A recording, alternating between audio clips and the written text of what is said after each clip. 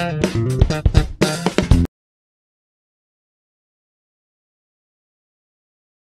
we're back. Sorry it took so long to get on to part 2.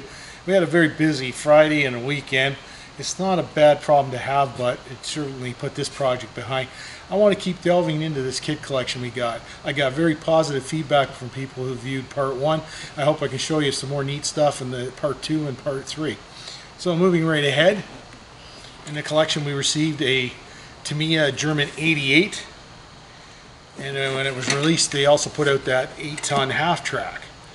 Whoever had this at one time conveniently taped the boxes together. Thank you very much. And these both have the MM number, so you know these are probably originals or very close to it. We have the Daimler staff car, also from the MM series. Way back in the day, it was $2.98 at Hobby House. Special Air Service Jeep. These Tamiya kits, you know, they disappear for a while, they come back. Always nice to see. Stuff you don't see as much of. The Heller. It's a Heller French motorcycle and sidecar in 35th scale. Very neat. This one has personal appeal to me. The Screamin' Mimi from Monogram, 1/32nd scale. You could build this as a standard Sherman, or you could put the rocket launcher on. I built this kit when I was a teenager. It was a fun kit, you know, it wasn't spectacularly detailed. It's got, you know, one-piece tracks and rubber and that. But the thing that blew my mind was the how to build diorama books that came in these kits. This one here showed you how to make a diorama, how to put extra detail on your vehicles and tanks. There's even a little how-to paint flesh and figures. These things, I think, really expanded the minds of a lot of people who looked at models as toys. And these things just, you know, they told you this was more like an art.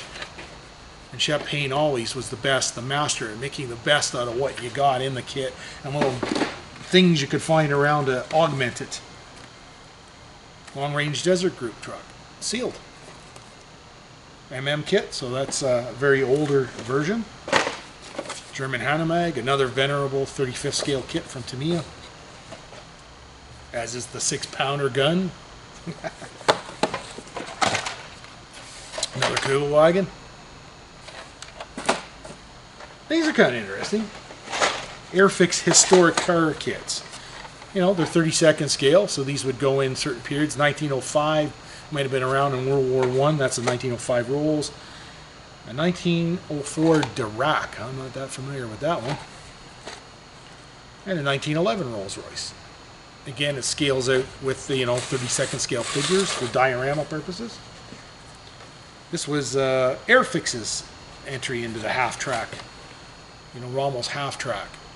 Picture of the guy right on it. And that's in 1/32 scale as opposed to 1/35 scale, which Tamiya did. There's an old looking, this is MT-107. So I think that's motorized tank, if I remember correctly. Walker Bulldog. And yes, if I open it up, oh yeah, there we are. There's your gear transmission. There's your battery-powered motor. If you've been following us on Facebook at all, I kind of wrote a tongue-in-cheek article on April 1st a number of years ago, and I described how that the Japanese model tank industry was fostered by Godzilla movies. Watch your old original Godzilla movies. Watch them stomping on those little toy tanks that are tunneling along. So I came up with this theory that, well, maybe they had them from the movie, kids really liked them, and went from there. All nonsense. I made it all up, but hey, it sounded plausible, right? There's a sealed Hetzer from Italeri. There's an open Hetzer from Italeri because he liked Hetzers. The venerable Tiger one. Kit number 3556. See, that's 4-digit. They use 5-digit numbers. So I guess after the MMMTs, they went to this numbering, and then they went to the 5 number system that we're more familiar with now. Another kit near and dear to my heart. Built that many, many years ago. Did the whitewashing thing on and that. A lot of fun. I mean, it wouldn't hold up to today's detailed kits, but, you know, I really liked it. M4A3 Sherman. There, we talked about Peerless Max, a 1.5-ton personnel carrier. Again, Peerless was doing some really neat things back in the 70s and 80s. You sometimes find them under Italeri, but not always.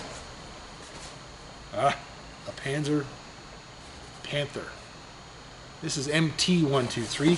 So, if I'm right, yeah, there's all your motorizing stuff, your batteries and your... Now back then, even when you didn't get the motorized version, say you got the static version of this, of course you'd have all the holes where the motorization stuff was left out. So, same tank, different dig. They're early Stug. MM114, so that's pretty out there. Now we're getting into some Italeri kits. You know, Italeri was a really superior kit back in the day. They had breeches on their guns, they had opening hatches. You know, they had that little nth degree of detail that Tamiya was lacking in their kits.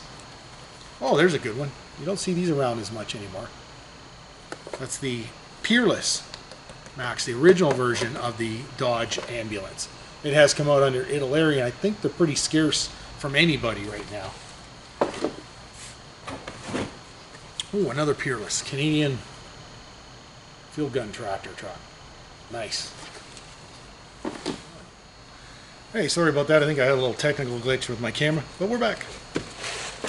There is a Chevrolet gun tractor from Italeri. I don't know. You decide. Looks the same to me. So I'm assuming this is a repop by Italeri of this.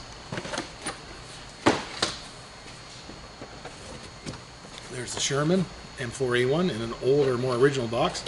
You can tell the old ones by the way they spell Italeri, or Italeri as some people pronounce it. The motorcycles from Tamiya, they've been around a while. There's an Italeri German anti-tank gun. That was quite a nice piece back in the 70s. Lots of diorama possibilities. You had nice figures and extras to go with it. Ammo crates, guns, things like that. Another Kubel wagon. Oh, and there's some more of these little cars. There's your 1904 Durax again. Whoa, Pyro. Vintage brass car, 1951 Pie Wagon. Not terribly familiar with that one. I love it when I get stuff like this, and I've been doing this 35 years, and I see stuff that I'm not familiar with. Vintage brass car. I don't know what makes it brass. There's a little bit of brass trim as opposed to chrome trim. There you go. Hence the brass. Dragon, VC Firefly.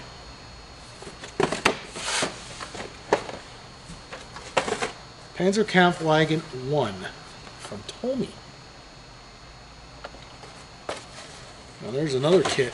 Oh, see, it's got the Italeri banner too. I was going to say, back in the 70s and 80s when I was doing this stuff, Italeri was the only one that had a Panzer 1, and it remained that way for a lot of years. There's an old RPM, Char Canon FT17. Old and crude by today's standards, but you know, like everything, you put a little work into it. Sturmpanzer A7 from Toro Models. That was the only kit of that for years, I think, until Meng came out with it. Tough to build, but when they got built, they looked pretty good. And there's another Midori half-track in 1/40th scale. Be hard to find stuff to go with that.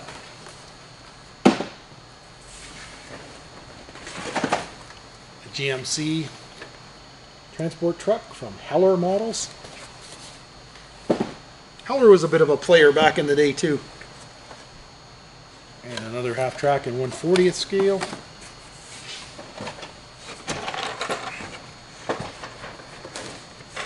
There's a 1/32nd scale Bentley Roadster.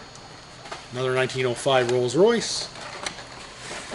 And Lifelike 1930 Ford. This gentleman had some neat plans, I think, to do some dioramas with civilian cars and military stuff.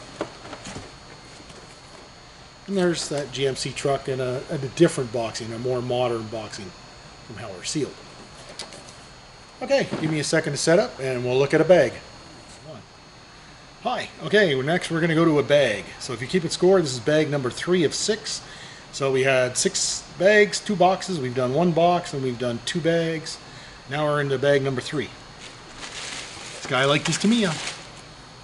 There's a sealed M10 tank destroyer, the original issue. MT-142, that means, you know it, there's a motor in there. There's something interesting, a company called Owlmark. Japanese infantry and 1/32 scale. Not terribly familiar with those. Okay. Yeah. They look a little crude, but they're not horrible.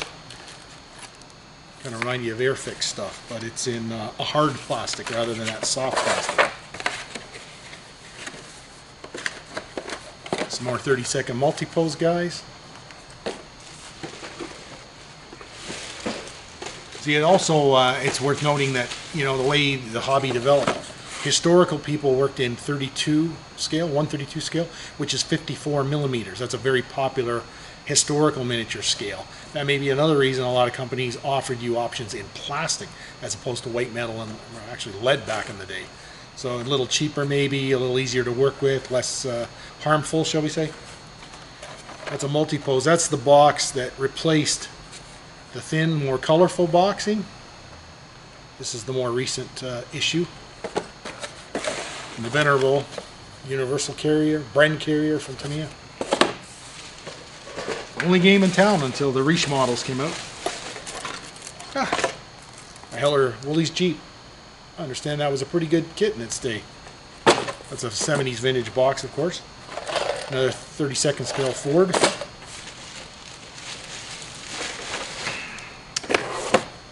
Italeri, as opposed to Italeri. Schwimmwagen. There's an M5A1 light tank. That's MM197, so it's a static kit, but from an early series.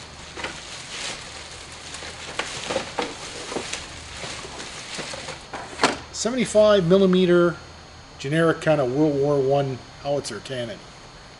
I think this thing scales in at 1/16th or something like that. I don't think it's even stated on the box. They actually build up pretty neat. If you want just a display piece. SAS Jeep.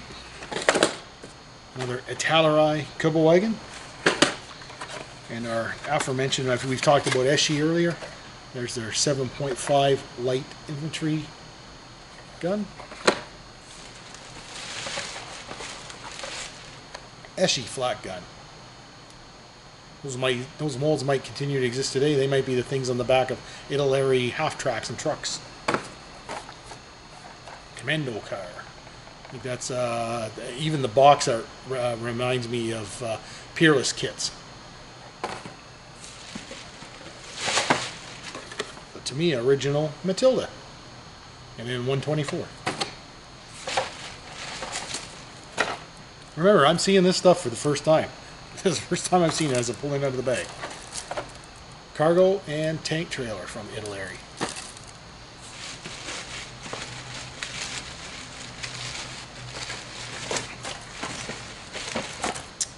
Multi-pose Japanese figures. Those were kind of rare at one time. I don't know what their current status is. And a Dragon set of figures. Dragon, as you know, dominated the armor model market in the 90s and the 2000s. Multi-pose Germans. More barbed wire accessories. German tank crew from Tamiya. There you go. A CMP from Peerless Max. One of their older boxing. So there's a lot more Japanese writing on these particular kits.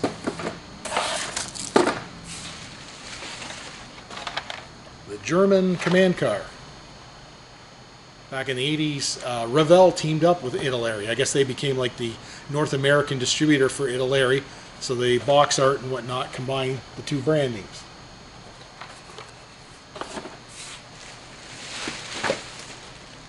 RMP models Sherman accessories to convert to a Israeli M50. You can buy the kit now, so I don't know if anybody would really want the conversion to do the work, but hey, there's a set of 2nd Division, I guess, French troops. And another Tamiya half-track. There you go, Bedford QL Gun Portee, Peerless Max. We're almost at the bottom of this box. An airplane. Hey, finally something aircraft oriented. Aviatik Berg from Flashback Models. And last but not least, another aircraft. Aero Club Models, Sopwith Pub at 148.